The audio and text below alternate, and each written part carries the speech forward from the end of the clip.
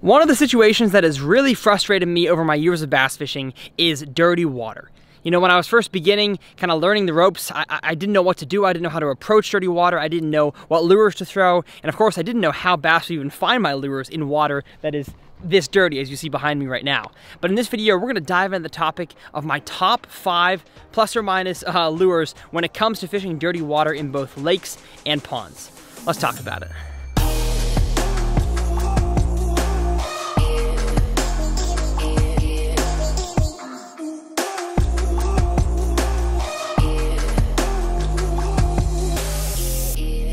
Well, how's it going, everybody, and welcome back to TRF. I love teaching you guys how to become better bass anglers. In today's video, we're going to cover kind of the opposite topic of what I talked about a few videos ago, which was my top 5 plus or minus lures for clear water, like ultra clear water, whether you're fishing in a super grassy lake where, of course, the grass filtrates the water, makes it clean, you have zebra mussels, or your lakes are just naturally deep and clean. I talked about my top lures in those situations, so if you guys missed that video, it'll be up here in the corner, as well as linked down below and pinned to the top comment. So I would highly recommend you guys watch that. But if you guys don't have much clear water around you, let's say that you are somewhere in the country with a silty bottom, very muddy lakes, clear water videos don't really apply to you guys and don't really help you become better bass anglers. And so I traveled to Oklahoma purposefully to fish lures in dirty water. That way, of course, I could get better at it and I could also teach you guys what I am learning. But the list of lures that I have today for you guys, one that I've had kind of for a long time. This has not really changed. I don't see it changing anytime soon. But this here is my top 5 lures when it comes to fishing in dirty water. But before we jump into the lures, I have to talk a little bit about kind of, fish ecosystems and biology, as I always do in my videos. And so when I talked about clear water, I said that fish, the bass, what I'm talking about, feed mostly based on sight in clear water. So you have to throw lures and colors that are very natural, that imitate exactly what those fish are used to seeing and eating in real life. But in dirty water, the fish still have to eat something, and so they have to use different senses in order to feed on their prey and, of course, get your lure in their mouth. And so using the lures in clear water, yeah, you might be able to catch some bass in dirty water, but you're not going to be near as effective as the list that I'm going to show you right now. Based on the fact that, the fish have to feed more based on vibration and silhouettes, the lures that I'm throwing are definitely not as natural colored, and they are definitely mostly moving baits. I only have one non-moving bait in here, and you can actually choose to move this bait through the water column in a fast way if you desire. And so that's just the way that I fish in dirty water. I usually don't slow down in dirty water. Occasionally I'll go out deep and throw a Carolina rig and kind of drag it slowly, but most of the time in dirty water I am fishing fast, and that's because I want to be effective. And so lure number 1 when it comes to fishing dirty water is going to be your bladed jig. So the bladed jig, or the chatterbait as it is known, kind of the Kleenex brand name, is definitely my favorite lure when it comes to fishing in dirty water. Now, I do throw white and black and blue in dirty water, and the reasoning for that is because, like I mentioned, fish of course want to feed based on vibration, and that vibrating little whatever this is called, metal bill thing, of course it creates vibration and allows those fish to hone in on it.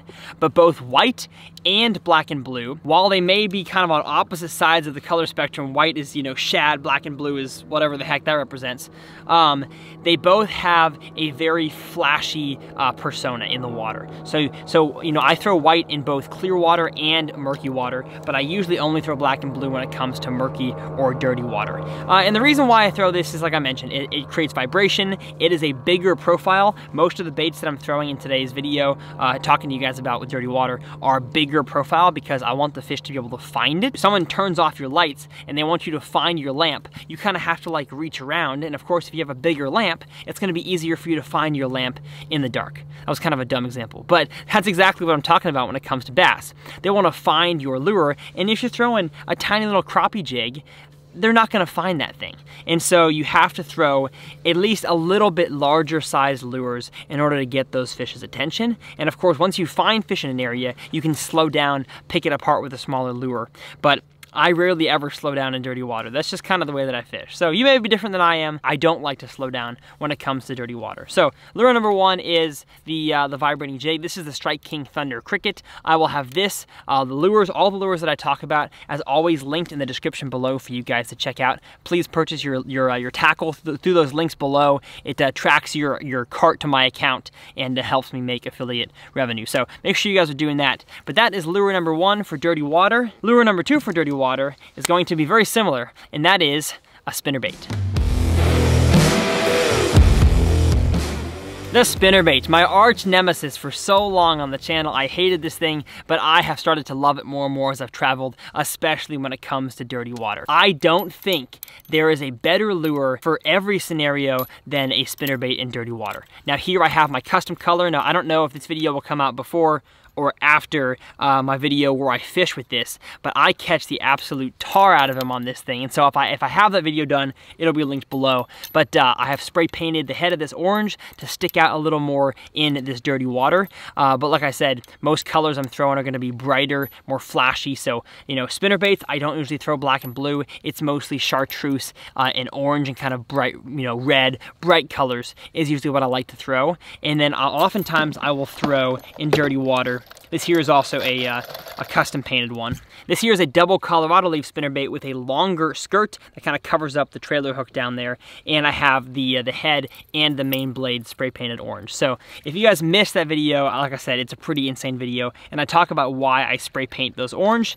And just kind of a general synopsis, I do that in dirty water because it helps get those fish's attention. And I feel like most people don't throw that color. So if the fish have seen a ton of spinnerbaits of the same color and you throw something that's a little bit different, especially a little more flashy, those fish are oftentimes going to react to that. So the spinnerbait is lure number 2. I love this thing, and of course over any sort of vegetation, over any sort of brush or laydowns or sticks, even over general slate rock or chunk rock like we have here in Oklahoma, spinnerbait works great. So that is lure number 2. Lure number 3 for dirty water, keeping along with the moving bait category, is going to be the square bill crankbait. My favorite color of the square bill crankbait when it comes to dirty water is chartreuse blackback. This here is a Strike King KVD 1.5. We all know it, we all love it. It is a fantastic bait. I have this thing on some 10-pound fluorocarbon. This is Seagar Abrazex. I hardly ever throw a square bill on anything else besides 10-pound, unless I'm in like some heavy cover situations, but most of the time I'm throwing it on 10-pound line. And the reason for why I chose 3 different reaction baits, the chatterbait, the spinnerbait, and the square bill, is because they all fit a little bit different of a mold. So I'd say the Thunder Cricket fits more the grass, spinnerbait more wood, and the square bill more rocks. So I'm not just applying this to lakes, I'm applying this to ponds as well. I have caught endless bass on a square bill in a pond, and that is probably my number 1 pond lure that I always have tied up when I'm out of pond, is a square bill crankbait. So I'm gonna have a video coming out very soon about how to fish this in the post spawn. I did make a video about how to fish it in the fall, but my location changes a little bit with this in the spring, and also my colors change. So that is the square bill crankbait, and that is lure number 3. Lure number 4 is going to be none other than the buzzbait. I had to throw topwater in this list because I love topwater, and so why not? I love throwing a buzzbait in dirty water.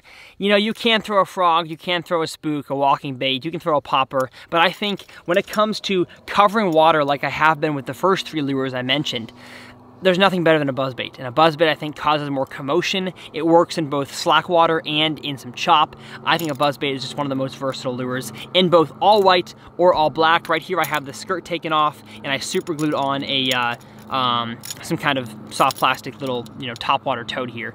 And like I said, white or black doesn't really matter because they both create a silhouette. Now you're gonna find on your lakes and ponds which one works better, but I would always say a buzzbait is the number 1 lure for dirty water on the topwater side of things. And the 5th and final lure, finally one that is not a total moving bait, and that is the jig. The jig is a wonderful, wonderful lure, not just in clear water. You know, I love throwing a green pumpkin or watermelon color jig in clear water, but a black and blue or peanut butter and jelly color jig with a Strike King Menace or Rage Craw trailer is definitely one of my favorite ways to catch bass in dirty water. Now, you're gonna have to know for sure before throwing this thing if there are bass in the area, because like I said, with dirty water, usually you have to cover a little bit more water, you have to fish a little faster to find the fish, but once you find an area, especially if it's laydowns, grass, or docks, there is nothing better than a jig.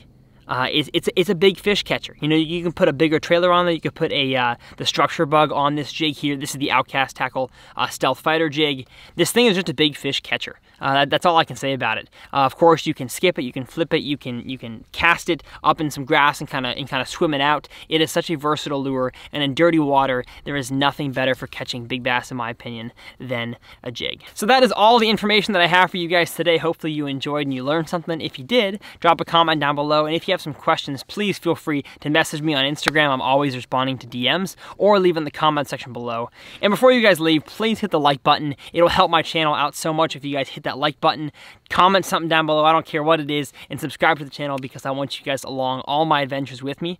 I'm gonna have a ton of super fun videos, not just instructionals, but challenges and fun stuff coming up here soon now that fishing is getting a lot more fun down in the South. So we'll see y'all next time on TRF.